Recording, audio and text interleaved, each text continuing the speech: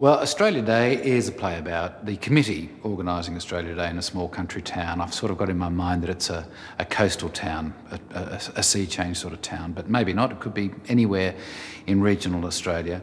And it's the local committee as they passionately organise the Australia Day celebrations. That's in the first act. And then in the second act we have the day itself, as all things gradually fall apart, as they tend to do.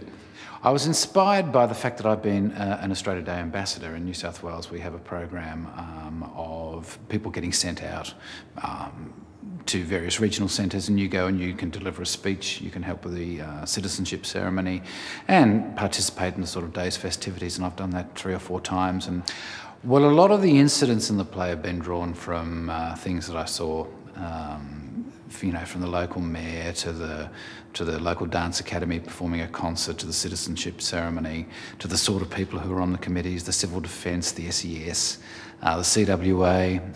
Well, playing the mayor, we've got Jeff Morrell, who is in many ways the quintessential Australian. People may remember he played a local mayor in Jeffrey Atherton's fantastic series called Grassroots, which was all about local politics some years ago on the ABC.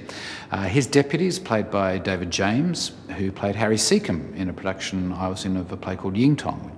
Then we've got Alison White playing Helen, the Greens councillor. Alison's probably best known for her work in Frontline and lots of other things. Great actress from Melbourne. We have Valerie Bader, who is a stalwart of the Wharf Review. She's been in many Wharf Reviews over the years and all sorts of stuff. A great comic actress. She's playing Mari, the CWA representative. And our other 2 roles are yet to be cast, but I'm sure they'll be equally fantastic.